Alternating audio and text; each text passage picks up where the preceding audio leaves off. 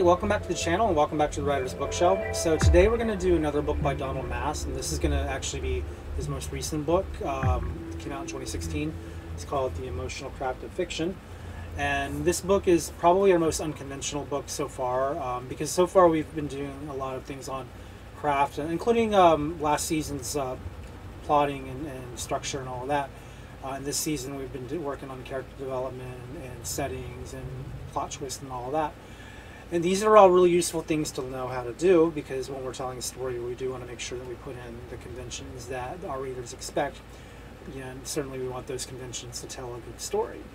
And when we deal with craft, it takes a lot of practice and just, a lot of tinkering with ideas and things. And it's real easy to kind of get caught up in the weeds of trying to remember, like, well, what point I need for this story to work, and it's all a big mental game. And one of the things that we often leave out, except for when we use our voice, when we go into the area of voice, we tend to lean into this a bit more. But even still, we're basing it on our attitudes and our perceptions, and not necessarily approaching things from a reader-centric point of view. And where this book comes in play is you're actually tapping into the emotional core of both you and your reader, and ultimately what your story conveys. And this is where things get a little different from what we're used to. Maass comes out and essentially says that this isn't something he can really teach, which is kind of ironic because there's a whole entire book on the factor of writing about emotion. But it was something that he felt when he was reading all these different stories in a slush pile, why he wasn't being connected, and he thought that there was a need to express this idea of tapping into the reader core. So if you remember last season, I reviewed a book called Story Genius by Lisa Cron. It's actually, as of now, I think my most popular video in this entire series. The only other one I think is Great Stories Don't Tell Themselves. But the Story Genius has definitely picked up some steam. I'm not sure why, but I think it does probably speak to a need that a lot of books don't cover, and a lot of novels don't even apply. And that's the third rail method, where you're trying to tap into that core brain area where readers really want to connect and resonate. And this book attempts to bridge that gap between story and connectivity. And it does it through these chapters with illustrations in the titles. Got your wolf here, which actually one of my bookmarks is very similar to one I was using for this. And so they, I know Amazon calls this the illustrative edition, so that's why it's illustrative. It's got these chapter headers and things. But what this book really does, though, is it gets into this idea of trying to express a story point that it has relevance, has meaning, it matters to the reader, matters to the writer. One example is I was just looking at, it was about the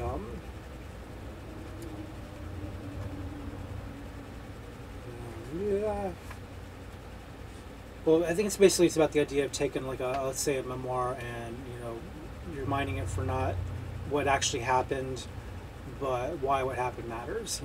It's bringing in the why, the who cares. In college, we teach the who cares in essays. The essays is when you have the who cares in an essay, what you're doing is you're trying to bring the reason for a reader even wanting to read it.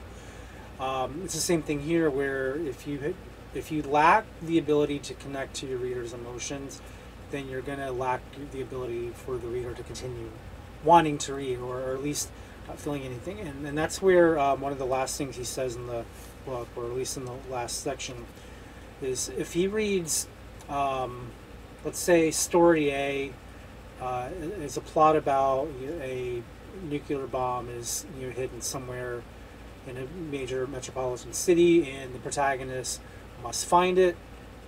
And then story B is about a nuclear bomb hitting, or being hidden in a major metropolis city, and the protagonist must find it. Well, there's probably a number of books that have that same exact plot. And his point is he wants to be able to get something different out of each story, even though the plots are the same, even the protagonist maybe the same. It's not a matter of voice, because the voice will tell a different story, but it's a matter of reason. So like maybe in one example, the story is just about that plot. The protagonist, Mr. Smith must go and not only find the bomb but disarm it. Okay, I mean it's a nice tense thriller probably, but if you, let's say, add a personal stake to the situation, where it's not just Mr. Smith having to find and dismantle the bomb, but maybe this is like his last hurrah. Maybe this is like the big score. He spent his entire life as a bomb tech trying to dismantle sticks of dynamite, or maybe he had a lot of duds, and maybe he had a relief. But at the end of the day, he wonders, well, like, did my life ever really amount to anything? Because most of what I stopped wasn't even that big.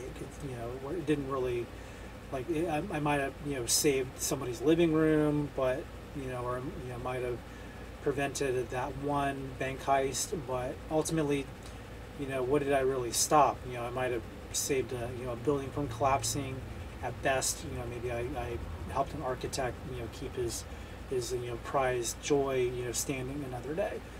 But when maybe his entire life was that he wanted to have that one big save, and maybe he thought something to the effect of, like, maybe the Olympic bombing or something, that he wanted to stop that, and and he just never had his opportunity, because there was nothing really that important, other than just cosmetic things. And I know, like, you deal with like a stick of dynamite, it's not cosmetic, it's still a big deal.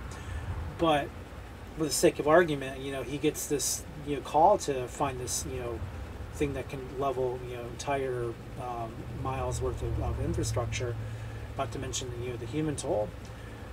And suddenly his job matters, and it's not just his job that matters today, but it's like he's about to retire, so like he gets to retire on his one big moment.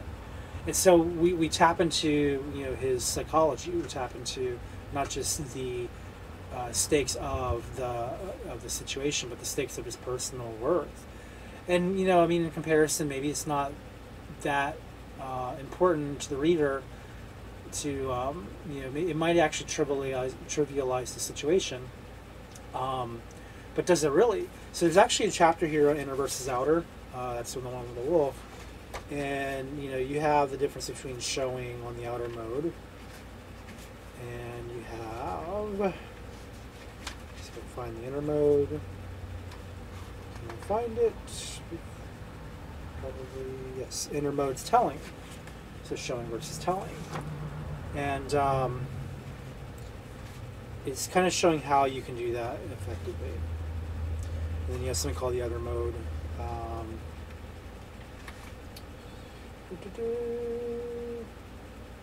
So the outer mode, or the other mode, would be the reader's emotional experience to this. So you have the outer and the inner are based on the character and what's happening in the story, but then the other mode would be what the reader feels. And this brings us back to the emotional core. Now, if without the emotional core, you can still have a story, and the story may or may not work, but it probably won't resonate as well, and certainly won't be that memorable. And that's another point that he makes in the book, is you want your story memorable, and the emotion, the thing that we feel, is what allows it to do that. So let me read you the back of the book, just so you can kind of see what a full picture of this book actually is about. So every fiction writing guide offers its own set of beliefs, techniques, and methods for crafting a novel, developed from the values a particular instructor deems necessary for powerful prose. But while writers might disagree over showing versus telling, or plotting versus pantsing, none would argue this. If you want to write a strong fiction, you must make your readers feel. Some italics. The reader's experience must be an emotional journey that aligns with your character's struggles, discoveries, and triumphs. That's where the emotional craft of fiction comes in. And so some of the things that you learn how to do is create an emotional response in readers by showing and telling. So it doesn't dismiss telling, as you can probably tell by chapter 2. Oftentimes we are taught to only show, but maybe that's not really the whole story, because even when it comes to summary, you need to tell, because sometimes tell is your shortcut to the situation. in order to get your reader there quicker. But also you can use telling to kind of captivate a more general idea so your reader is more familiar. Whereas showing, of course, plays out the scene. But showing by itself, again, without context, doesn't mean much, and I think that's the point there. Develop a moving narration style that allows the audience to enter a character's head. So that would be, I think, the point of view, like, is that the deep point of view? Well, we'll get into the chapters in a minute here. Weaving the character's inner journey with the plot points of the outer journey. That's something that we learn a lot too in things like the story grid and I think Robert McKee's story talks about that, and of course Writer's Journey. Christopher Vogler teaches that. See, understand readers' expectations for a character and why they fall in love with certain protagonists. So I think that's the heart of the message here. There's a page I'm going to read that I thought that actually kind of redefined my whole outlook on storytelling. I think it's very important here. Home in on specific elements of fiction that deeply affect readers, such as forgiveness, sacrifice, and betrayal. That's something that they kind of cover near the end of the book. There's an entire section on what makes the characters not just redemptive, but identifiable. So it gives the story its heart. So the final thing here is readers can simply read a novel or they can experience it. You want to give your readers an experience by conjuring vivid, authentic emotion on the page. And that's really what this whole book is about. And it even gives you these little things called the emotional mastery techniques here. And it gives you a checklist of things you can do to enhance your emotional or your reader's emotional response. So like in number 8, it's called The Meaning of Everything.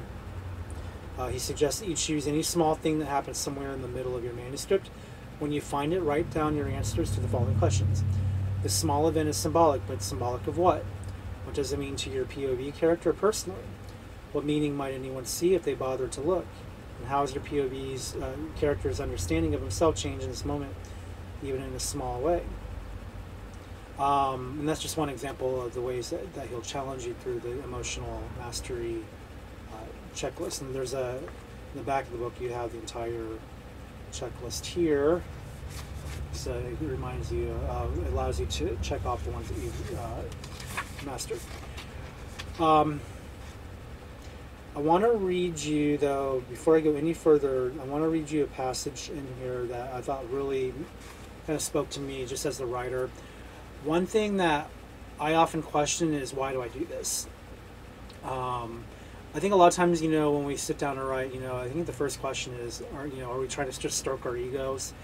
Do we want to prove that we can do it? Do we want to prove that to ourselves, to our readers? At the end of the day, it's entertainment. It's entertainment for us when we write it. It's entertainment for the reader when they read it. And is that enough? Is that enough of a drive to even get up out of bed and bother doing this stuff? And I think, when you first start writing, it's all fun. It's an exploration of your ideas. And in many ways, it does become an egocentric craft. It's, you want to be authentic, sure, but at the end of the day, you can't help but think that, I just created something that no one else has created. And, it does have a moment of just kind of like, I'm not today.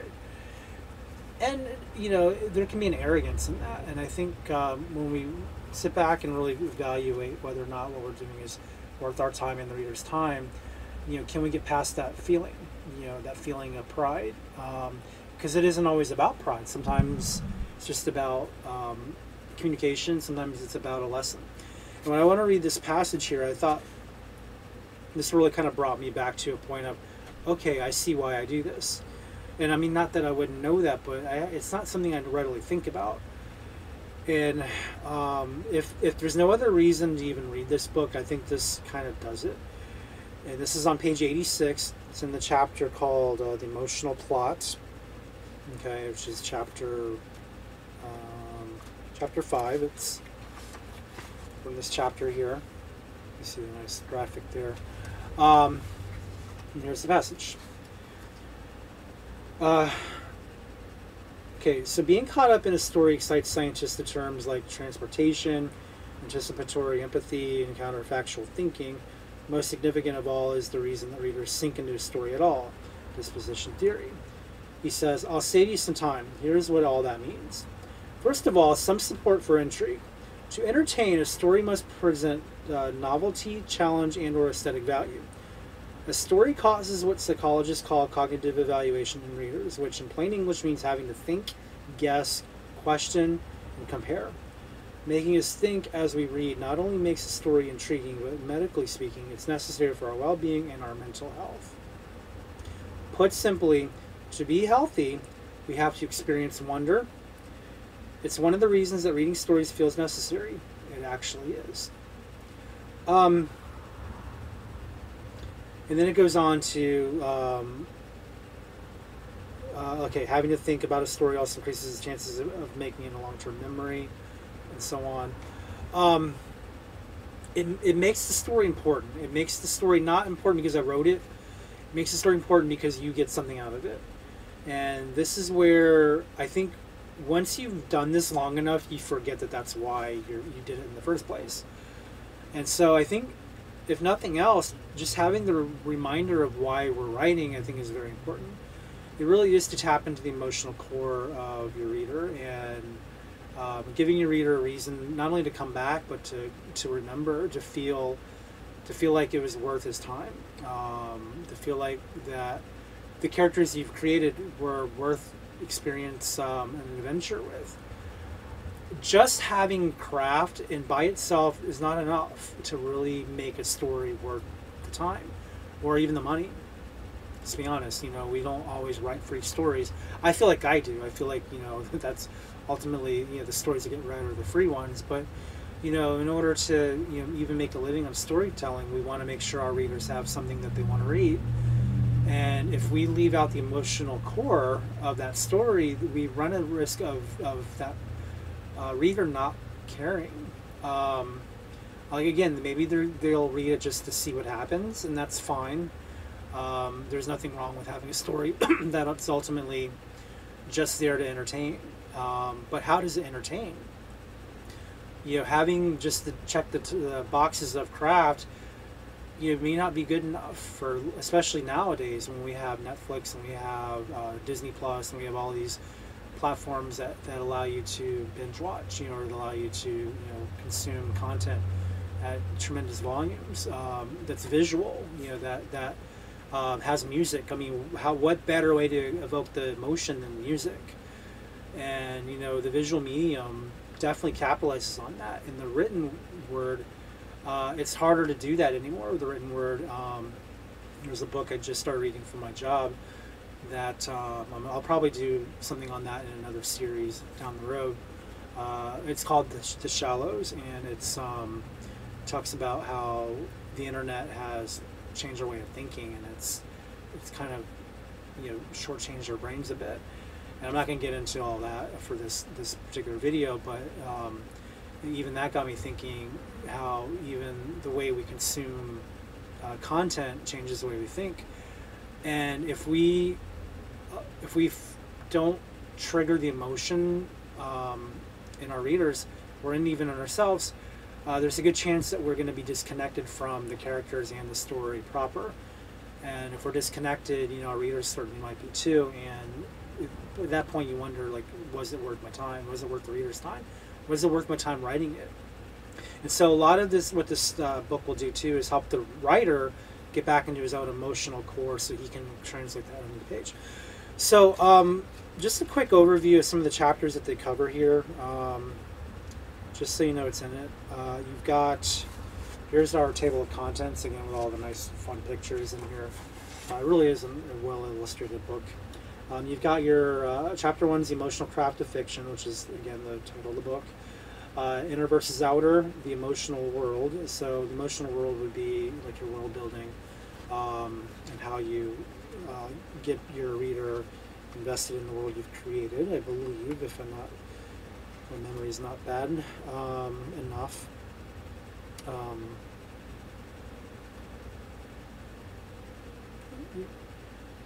You have things like moral stakes in here. It talks about let's see, stirring higher emotions.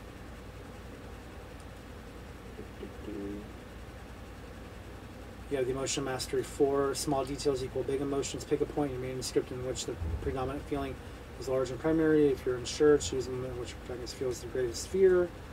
What are small signs that indicate something large is happening? What details, hints, indirect clues, or visible effects have you used? And that's all in the emotional world, the emotional scale. So it's like the large picture of emotion. First paragraph, dive from a high platform, walk a country lane, watch your computer freeze, cross the finish line, hear your morning alarm, look for a parking space, toast on your anniversary, it keeps on going. We experience life as feelings. It's funny that so much fiction is written to minimize feelings or leave them out altogether. It's as if emotions are not a fit subject or writing about them is too simplistic. Even in fiction that celebrates feelings, romance, for instance, can sometimes work with only limited and familiar emotional palette. We can wallow in emotional content yet feel curiously empty, but it doesn't have to be that way. So that's like in the emotional world, chapter 3. Hopefully you'll get a sense of what this book is actually trying to accomplish here. It's trying to get you to feel, so your readers can feel. Chapter 4 is emotions, meaning, and arc, and then 5 is emotional plot, which we covered a little bit already. And then I think the best chapters in the entire book are the last two. The reader's emotional journey, which is like by far the longest chapter in the entire book. It's like 50 pages. And then you have chapter 7, the writer's emotional journey. So that's these two, the reader and writer. And what this does is this allows you to get a full picture of how to reach out to your reader by reaching out to yourself first, by knowing yourself, by knowing how to feel so you can convey that feeling. And it goes through a lot of interesting techniques in which to help you do that. And I don't want to go through all the details because, again, like everything else, you should just read the book. But I find that it's one of those books where you probably need to really just sit down and think about what it's telling you, because there's no craft here. That's really the big kind of misconception of the book as a writing tool, because it's not going to tell you necessarily how to do it. What it's going to do, it's going to talk about your feelings now. It's going to talk about how to approach your writing and your character development and your story development in a way that matters to the reader, not just to the story. How you bring yourself through your experiences, through your memories, through the things that kind of give your throat that nice little warm and fuzzy. And actually, I think about even my own stories, I can pinpoint exactly which chapters or which moments in a book triggers my throat more than any other. And so, one example, excuse me, I'm gonna drink. It's the problem when you talk too much is you drinks. My book, the superhero thriller, which I still have to split into several parts, but in the anthology called Cannonball City, there's a moment where the protagonist, who starts off, he's a sports star, he's a reluctant hero, he gets himself into a situation where he has to run from the villain, but by running from the villain, he runs into his destiny, and the destiny, of course, is to somehow get wrapped up into this league of superhumans. There's a little of that whole science thing going into it, but it's essentially the story is he becomes a superhero, even though he starts off as just a regular sports hero. But he's reluctant. He doesn't want to be in this group. He's just he's really just trying to get home. That's really his whole goal, is he just wants to go home and live his life and be happy and enjoy his tennis court. He's a tennis star, and maybe let the neighbors play for a small fee, whatever he can do to kind of get by in this new little world he's in, while he's trying to stay out of the sights of this hunter who's looking for him. But by trying to avoid this hunter, he goes into this realm of superheroes, and because he's reluctant, he's trying to do everything he can to avoid conflict. And the thing that gets my throat is every time I read it is when it's chapter, I think 31 of the anthology. I don't know what it's going to be when I split it all up, but the story is, they just this concert got interrupted. Everyone, they have to leave the civic center because the singer, who happens to be a moonlighting superhero, she's basically telling all the alter egos out in the crowd, look, City Hall's on fire and the mayor's still in there. He needs your help. And of course, our hero, he again, he's reluctant, but he feels like he's caught in his uniform. Like there's this story, there's a subplot where he's basically double dating his alter egos with one woman and the superheroes with the other. And he's having to keep flipping back and forth during this double date and well, two-timing date really. And the announcement comes while he's still caught in his uniform, and so he's like, he kind of feels the call of duty just because of the clothing he's wearing, and he goes to City Hall not having a clue on how to deal with this problem because he doesn't really have the proper training yet. His sidekick training hasn't really fully played out because he's just constantly trying to explore new errands, so to speak, and he gets to the City Hall, and all the current superheroes that he's kind of met throughout his journeys, they're all engaged in this fight on the street, and none of them can actually get into the building. And so it turns out he's the only one who has no one to fight, so which means he's the one who has to go into the building that's on fire. Again, he's got no training, no experience, but the last line is, it was the place that he'd become one of them. And it just, even as I say it out loud, I kind of get this throat thing, because we spent this entire saga so far getting him to a point where he goes from the reluctant hero to the actual hero. And we can't get there without the emotional journey. We can't get there without wanting to root for him to finally embrace his destiny. And it's in that moment when he's looking at the building, when he realizes he doesn't know who to fight. There's no one to fight. The person you're going to fight is in the building. Go get him. And it's like, you're the only one left. If not for you, we're gonna lose. So go, you know what I mean. And so that's, I think, the message even in the emotional craft of fiction is, you're looking for those moments where you have that emotional moment, that well, not even a moment, like the emotional rail. And Story Genius by Lisa Cron, she calls it the third rail.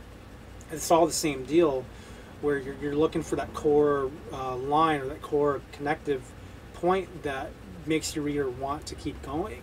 And it's not craft, it's not structure that does it, it's the emotion, it's the emotional core. And so that's what this book is about drawing that out and helping you, give yourself some ideas on how to make the most of it. So that's really what it's about, and I do recommend it. It's a short book. I mean, it's one of the shortest on my list. I think it's just over 200 pages. It's like, yeah, I mean, it literally, I think the last chapter ends on page 206, and then you have all the checklists and indexes and things. So it's not a long book. Now, it can be long in that there's a lot to digest, but it's still ultimately just a regular, prose read without any charts or anything. That it's not like the one we did a few weeks ago on Mastering Plot Twists, where you have some text and some charts and just all this condensed text. It's all very much plain and right there for you, but it's I think what it does is it challenges your way of thinking and challenges your approach to writing, and it challenged me again, asked me, why do I even do this? And I admit that when I started reading it, I felt like it was just another kind of novelty idea, but as I got more into it, I realized that it really brought significance and meaning back to my work, just by knowing why I'm doing this. And I think if that helps you to get you to a point to justify why you do this, I think it's worth it. But certainly to turn that justification into a value for your reader is also a good thing. But check it out. Again, it's called The Emotional Craft of Fiction. It's not like his other books. I haven't, there's 2 other books he has that I have not bought yet.